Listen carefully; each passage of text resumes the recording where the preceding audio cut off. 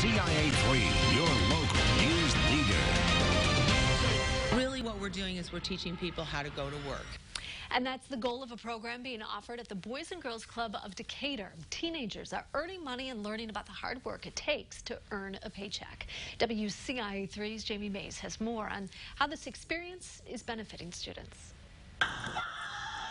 For some students, summer is all about fun and games. But for others, this isn't just a break.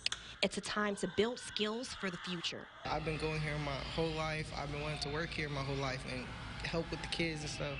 And I finally get to do that. These teenagers are working at the Boys and Girls Club of Decatur. Teach them how to be young adults, for the real world. Students aged 16 to 18 years old do secretarial and yard work and help with activities. They plan to help the teenagers get placed in other areas like restaurants or possibly the health department. But due to COVID-19, they decided to keep the students working inside their building. Right now, for the few that I have, I think this is the safest place for them.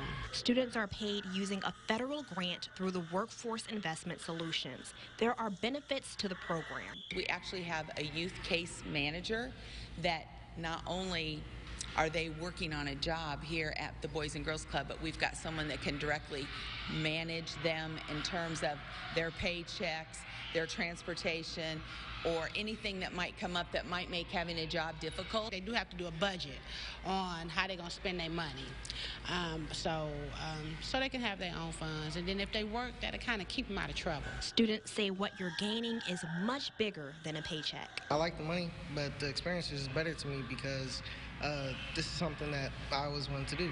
In Decatur, Jamie Mays, WCIA 3, your local news leader. Students also learn how to work safely during the pandemic. They're hoping to continue the program into the fall so students can be even more prepared for the workforce.